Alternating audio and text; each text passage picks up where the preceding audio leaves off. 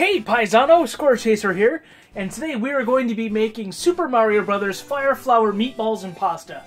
It is a recipe that I use for the meatballs for around every Christmas and New Year's. It is a very good appetizer that goes over well with parties. It's just good. People always clamor and ask for me what the secret is, and you're going to get it right here, right now. So, the first thing we're going to be needing is a crock pot. Any standard crock pot will do. All you need to do is make sure that it is big enough to hold 3 dozen meatballs. That's a lot of meatballs. Now, we're going to set this to low. It is important that it's set to low because if we set it to high, then things just end up badly.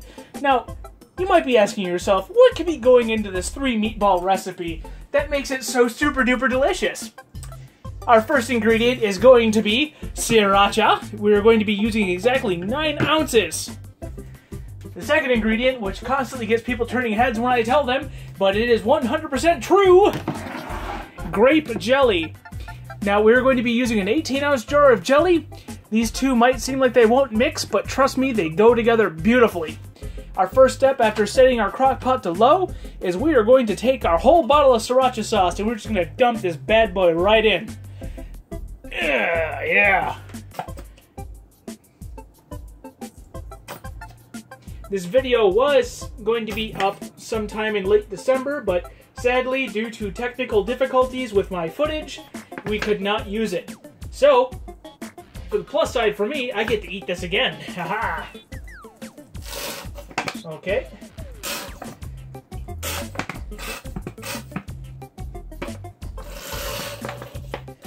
Okay. That is our sriracha. Almost. Gotta get all of it, because you don't waste sriracha. Okay, that is our sriracha. We then open up our grape jelly, take an implement of scooping, and we are going to get all this jelly out. Yeah, that's the sound of the winter season.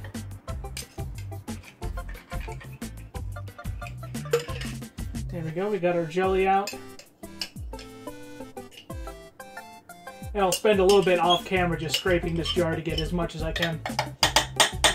But basically, all you do is you add the 2 ingredients together. Take a spoon, or other stirring implement that you might use, and just kind of start to mix this a little bit as best you can. It's going to be hard because the meatballs are frozen. I'm using frozen meatballs, by the way. You can make your own, but it's a lot easier to use the frozen ones depending on how long these need to cook for, and it just saves time too. So I would say about every 45 minutes or so, go ahead and open up your crock pot. Give these bad boys a stir. And this is going to take exactly 4 to 5 hours. I know I said exactly and gave you 2 variables, but it's going to take anywhere from 4 to 5 hours to fully cook these. Now, what will happen is that the sriracha and the grape jelly will mix together and kind of form like a caramelized coating on these meatballs. It is so delicious. So what we're going to do is we are going to leave these bad boys here, and then we are going to get started on our from-scratch pasta sauce to go with these meatballs. Hey, welcome back. We're going to be doing the sauce right here. I usually like to make my own sauce from scratch. I'm going to be doing kind of like the half-step method for this, using a sauce pack mix. You can use Prego or Ragu or canned or whatever you want to use, that's fine. But I always feel that making your own sauce always has more, it's more flavorful. So this calls for a 1 3/4 cup of water. I'm going to put that in the pot. A 6-ounce can of tomato paste.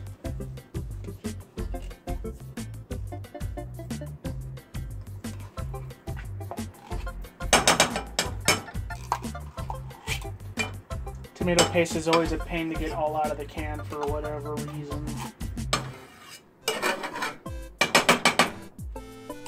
got that.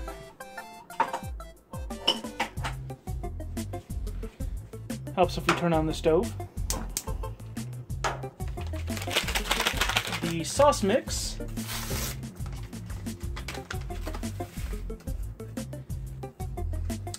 And that's that. We just stir that up. I can also add, I'm going to add a little bit of olive oil. It says to use butter, but if you can use olive oil for anything Italian, I recommend it. It goes over very well.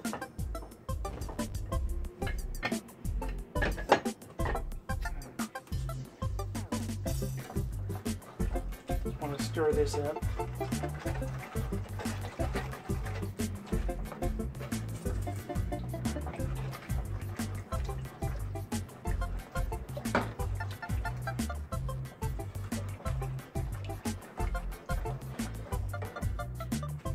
And we are just going to let this cook on its own, which is the best way to do a sauce, is just to let it cook on its own. Make sure we get all the dry ingredients and the tomato paste broken down. Now I am going to recommend some power-ups. It's a new segment that I'm recommending to add to already pre-established recipes to give them some more pizzazz and oomph. With my own normal sauces, I always like to add at least 1 cup of red wine. I'm using a Burgundy right now.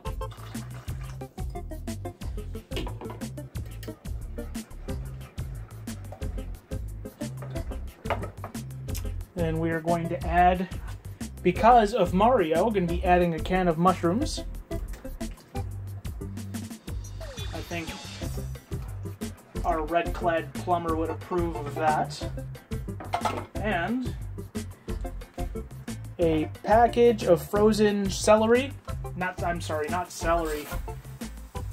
I'm very tired in the new year. This is frozen spinach. Spinach always, to me, tastes very good in any kind of red sauces. It also goes very good in soups. I highly recommend it. Plus, it is very good for you. So we're just gonna plop the spinach into there. Please. There we go. Got the spinach. And over time, we'll break that down as it thaws. Just gonna stir it up.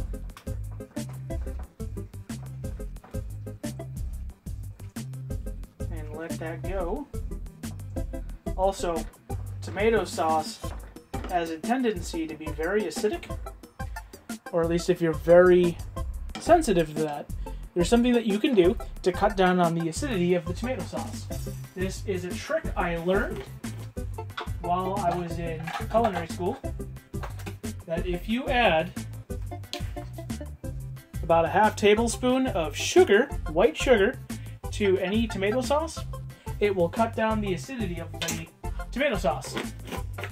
So if you are prone to getting like heartburn or acid reflux or anything like that from a tomato sauce, this will help cut down on that. It won't completely alleviate it, but it will help cut it down. Now we're just going to let this cook for a while. The packaging says about 15 minutes, but I feel that the longer you let a red sauce simmer, the better it will be.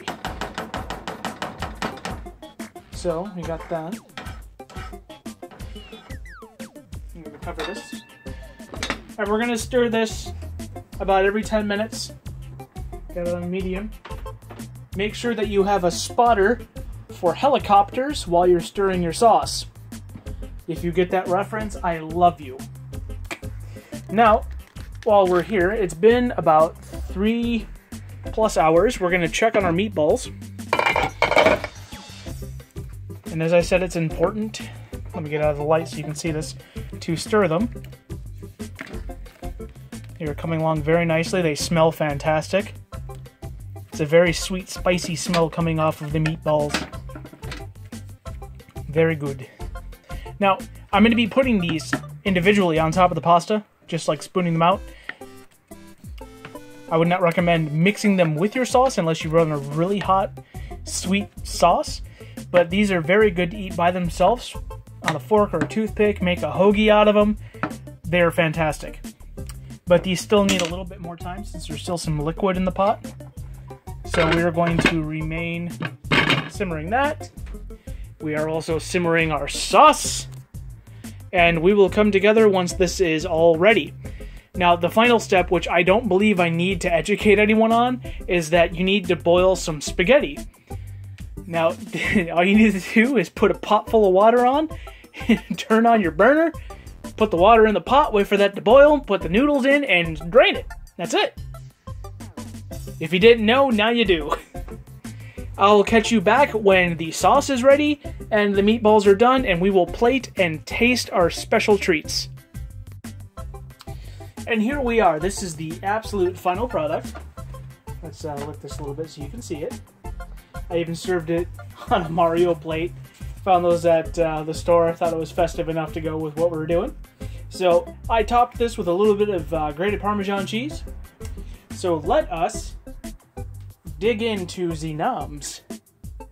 Get some meatball.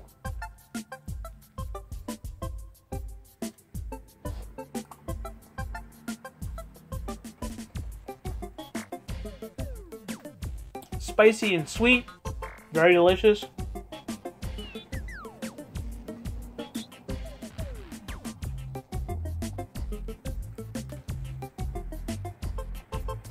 And the pasta.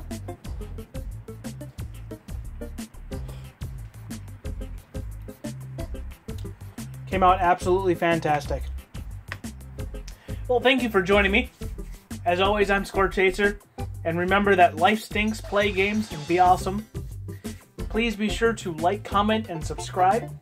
And please make sure to follow me at SkunkWantsATaco on Twitter and at Thabo Meerkat on Twitter as well for updates on upcoming projects and videos. Thank you again for joining me, and have an amazing day.